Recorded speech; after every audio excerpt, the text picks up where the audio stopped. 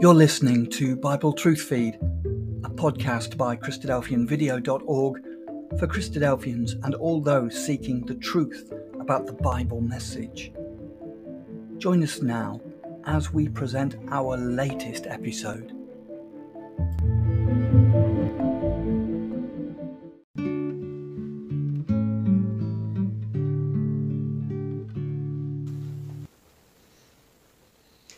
Hello, and welcome to the Christadelphian Daily Readings for the 2nd of January. Our first portion today is taken from Genesis, chapters 3 and 4. Now the serpent was more subtle than any beast of the field which the Lord God had made. And he said unto the woman, Yea, hath God said, Ye shall not eat of every tree of the garden? And the woman said unto the serpent, We may eat of the fruit of the trees of the garden, but of the fruit of the tree which is in the midst of the garden, God hath said, Ye shall not eat of it, neither shall ye touch it, lest ye die. And the serpent said unto the woman, Ye shall not surely die. For God doth know that in the day ye eat thereof, then your eyes shall be opened, and ye shall be as gods, knowing good and evil. And when the woman saw that the tree was good for food, and that it was pleasant to the eyes, and a tree to be desired to make one wise, she took of the fruit thereof, and did eat, and gave also unto her husband with her, and he did eat. And the eyes of them both were opened, and they knew that they were naked. And they sewed fig leaves together, and made themselves aprons. And they heard the voice of the Lord God walking in the garden in the cool of the day. And Adam and his wife hid themselves from the presence of the Lord God amongst the trees of the garden. And the Lord God called unto Adam, and said unto him, Where art thou? And he said, I heard thy voice in the garden, and I was afraid, because I was naked, and I hid myself. And he said, Who told thee that thou wast naked? Hast thou eaten of the tree, whereof I commanded thee that thou shouldest not eat? And the man said, The woman whom thou gavest to be with me, she gave me of the tree, and I did eat. And the Lord God said unto the woman, What is this that thou hast done? And the woman said, The serpent beguiled me, and I did eat. And the Lord God said unto the serpent, Because thou hast done this, thou art cursed above all cattle, and above every beast of the field. Upon thy belly shalt thou go, and dust shalt thou eat all the days of thy life. And I will put enmity between thee and the woman, and between thy seed and her seed. It shall bruise thy head, and thou shalt bruise his heel. Unto the woman he said, I will greatly multiply thy sorrow, and thy conception. In sorrow shalt thou bring forth children, and thy desire shall be to thy husband, and he shall rule over thee. And unto Adam he said, Because thou hast hearkened unto the voice of thy wife, and hast eaten of the tree which I commanded thee, saying, Thou shalt not eat of it. Cursed is the ground for thy sake. In sorrow shalt thou eat of it all the days of thy life. Thorns also and thistles shall it bring forth to thee, and thou shalt eat the herb of the field. In the sweat of thy face shalt thou eat bread, till thou return unto the ground, for out of it wast thou taken.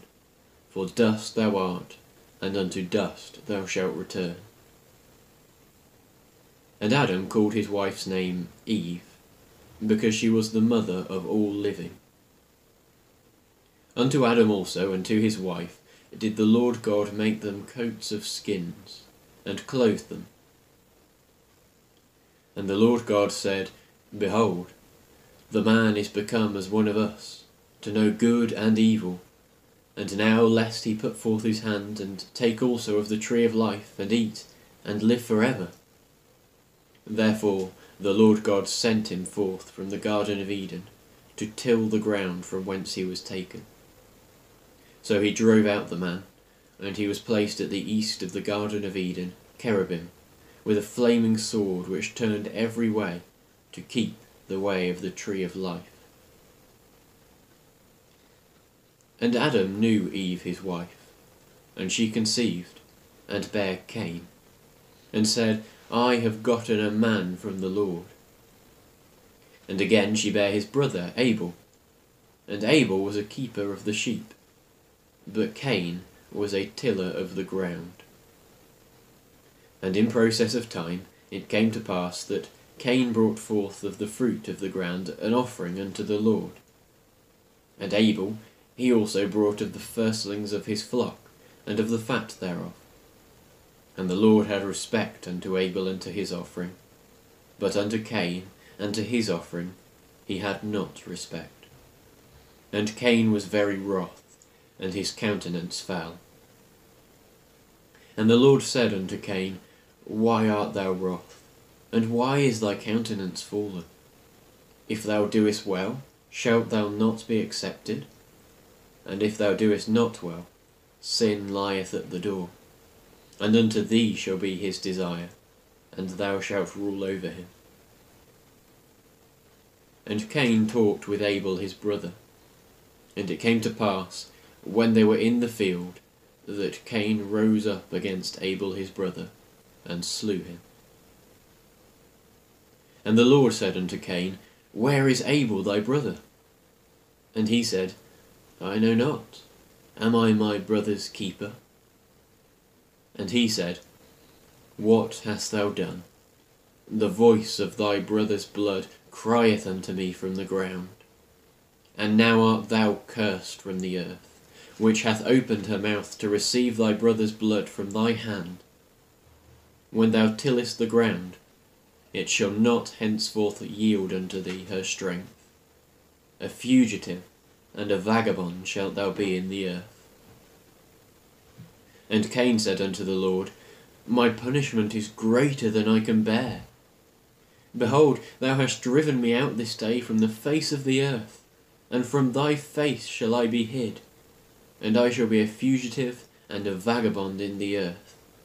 And it shall come to pass that every one that findeth me shall slay me. And the Lord said unto him, Therefore whosoever slayeth Cain, vengeance shall be taken on him sevenfold. And the Lord set a mark upon Cain, lest any finding him should kill him. And Cain went out from the presence of the Lord, and dwelt in the land of Nod, on the east of Eden. And Cain knew his wife, and she conceived, and bare Enoch. And he builded a city, and called the name of the city after the name of his son, Enoch. And unto Enoch was born Irad, and Irad begat Mehujael, and Mehujael begat Methuselah, and Methuselah begat Lamech. And Lamech took unto him 2 wives. The name of the one was Adar, and the name of the other Zillah. And Adar bare Jabal, and he was the father of such as dwell in tents, and of such as have cattle. And his brother's name was Jubal, and he was the father of all such as handle the harp and organ. And Zillah, she also bare Tubal-Cain, an instructor of every artificer in brass and iron. And the sister of Tubal-Cain was Naamah. And Lamech said unto his wives, Adar and Zillah, Hear my voice, ye wives of Lamech, hearken unto my speech. For I have slain a man to my wounding, and a young man to my hurt. If Cain shall be avenged sevenfold, truly Lamech 70 and sevenfold. And Adam knew his wife again, and she bare a son, and called his name Seth. For God, said she, hath appointed me another seed instead of Abel, whom Cain slew. And to Seth, to him also there was born a son, and he called his name Enos. Then began men to call upon the name of the Lord. Our second portion is taken from Psalms 3 to 5. Psalm 3. A psalm of David when he fled from Absalom his son. Lord, how are they increased that trouble me? Many are they that rise up against me. Many there be which say of my soul, there is no help for him in God. But thou, O Lord, art a shield for me, my glory and the lifter up of mine head. I cried unto the Lord with my voice, and he heard me out of his holy hill. I laid me down and slept. I waked, for the Lord sustained me. I will not be afraid of 10,000s of people that have set themselves against me round about. Arise, O Lord, save me, O my God, for thou hast smitten all mine enemies upon the cheekbone. Thou hast broken the teeth of the ungodly. Salvation belongeth unto the Lord. Thy blessing is upon thy people. Psalm 4. To the chief musician on Neginoth, a psalm of David. Hear me when I call, O God of my righteousness. Thou hast enlarged me when I was in distress. Have mercy upon me, and hear my prayer. O ye sons of men, how long will ye turn my glory into shame? How long will ye love vanity and seek after leasing? But know that the Lord hath set apart him that is godly for himself. The Lord will hear when I call upon him. Stand in awe, and sin not. Commune with your own heart upon your bed, and be still. Offer the sacrifices of righteousness, and put your trust in the Lord. There are many that say, who will show us any good? Lord, lift thou up the light of thy countenance upon us. Thou hast put gladness in my heart, more than in the time that their corn and their wine increased. I will both lay me down in peace and sleep. But thou, Lord, only makest me dwell in safety. Psalm 5. To the chief musician upon Nehiloth, a psalm of David.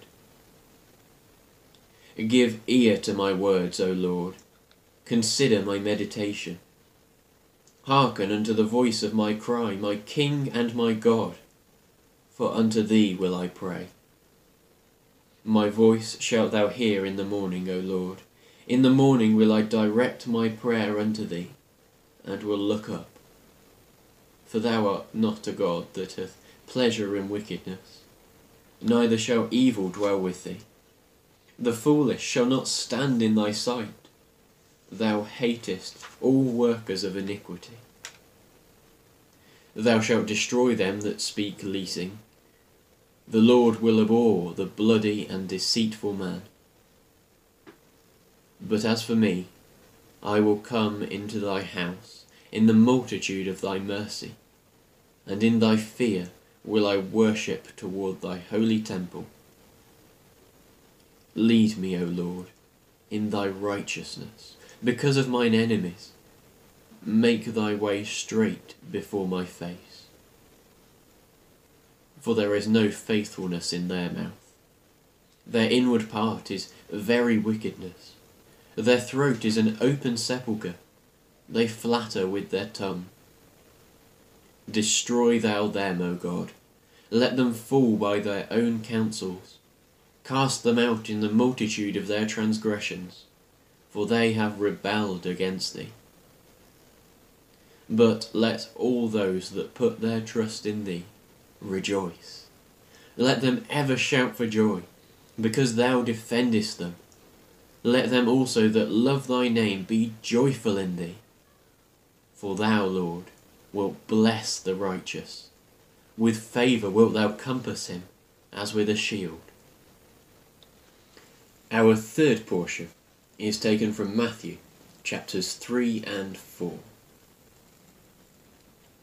In those days came John the Baptist, preaching in the wilderness of Judea, and saying, Repent ye, for the kingdom of heaven is at hand. For this is he that was spoken of by the prophet Isaiah, saying, The voice of one crying in the wilderness, Prepare ye the way of the Lord, make his path straight. And the same John had his raiment of camel's hair, and a leathern girdle about his loins, and his meat was locusts and wild honey. Then went out to him Jerusalem, and all Judea, and all the region round about Jordan, and were baptized of him in Jordan, confessing their sins. But when he saw many of the Pharisees and Sadducees come to his baptism, he said unto them, O generation of vipers, who hath warned you to flee from the wrath that is to come? Bring forth, therefore, fruits, meet for repentance. And think not within yourselves, We have Abraham to our father. For I say unto you, that God is able of these stones to raise up children unto Abraham. And now also the axe is laid unto the root of the trees. Therefore every tree which bringeth forth not good fruit is hewn down, and cast into the fire. I indeed baptize you with water unto repentance, but he that cometh after me is mightier than I, whose shoes I am not worthy to bear. He shall baptize you with the Holy Spirit and with fire, whose fan is in his hand, and he will thoroughly purge his floor, and will gather his wheat into the garner, but he will burn up the chaff with unquenchable fire. Then cometh Jesus from Galilee to Jordan unto John, to be baptized of him. But John forbade him, saying, I have need to be baptized of thee, and comest thou to me? Jesus answering said unto him, Suffer it to be so now, for thus it becometh us to fulfil all righteousness. Then he suffered him. And Jesus, when he was baptized, went up straightway out of the water. And lo, the heavens were opened unto him, and he saw the Spirit of God descending like a dove, and lighting upon him. And lo, a voice from heaven saying, This is my beloved Son, in whom I am well pleased. Then was Jesus led up of the Spirit into the wilderness to be tempted of the devil. And when he had fasted 40 days and 40 nights, he was afterward an hungered. And when the tempter came to him, he said, If thou be the Son of God, command that these stones be made bread. But he answered and said, It is written, Man shall not live by bread alone, but by every word that proceedeth out of the mouth of God. Then the devil taketh him up into the holy city, and setteth him on a pinnacle of the temple, and saith unto them, If thou be the Son of God, cast thyself down. For it is written, He shall give his angels charge concerning thee, and in their hands they shall bear thee up, lest at any time thou shalt dash thy foot against a stone. Jesus said unto him, It is written again, Thou shalt not tempt the Lord thy God. Again, the devil taketh him up into an exceeding high mountain, and showeth him all the kingdoms of the world, and the glory of them, and saith unto him, All these things will I give thee, if thou wilt fall down and worship me. Then saith Jesus unto him, Get thee hence, Satan, for it is written, Thou shalt worship the Lord thy God, and him only shalt thou serve. Then the devil leaveth him, and behold, angels came and ministered unto him. Now when Jesus had heard that John was cast into prison, he departed into Galilee. And leaving Nazareth, he came and dwelt in Capernaum, which is upon the sea coast, in the borders of Zabulon and Nephthalim, that it might be fulfilled which was spoken by Isaiah the prophet, saying, The land of Zabulon and the land of Nephthalim, by the way of the sea, beyond Jordan, Galilee of the Gentiles. The people which sat in darkness saw great light, and to them which sat in the region and shadow of death, light is sprung up. From that time Jesus began to preach, and to say, Repent, for the kingdom of heaven is at hand. And Jesus, walking by the sea of Galilee, saw two brethren, Simon called Peter, and Andrew his brother, casting a net into the sea, for they were fishers. And he saith unto them, Follow me, and I will make you fishers of men. And they straightway left their nets, and followed him. And going on from thence, he saw other two brethren, James the son of Zebedee, and John his brother, in a ship with Zebedee their father, mending their nets, and he called them. And they immediately left their ship and their father, and followed him. And Jesus went about all Galilee, teaching in their synagogues, and preaching the gospel of the kingdom, and healing all manner of sickness and all manner of disease among the people. And his fame went throughout all Syria, and they brought unto him all sick people that were taken with divers diseases and torments, and those which were possessed with devils, and those which were lunatic, and those that had the palsy, and he healed them. And there followed him great multitudes of people, from Galilee, and from Decapolis, and from Jerusalem, and from Judea, and from beyond Jordan.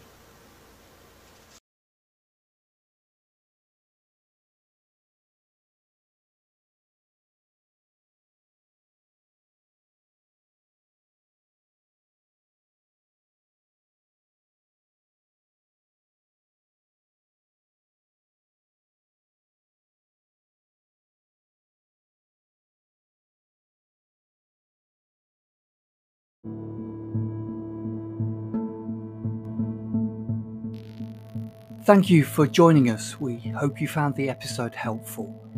Don't forget, most of these episodes are also available as videos on our video channel, cdvideo.org.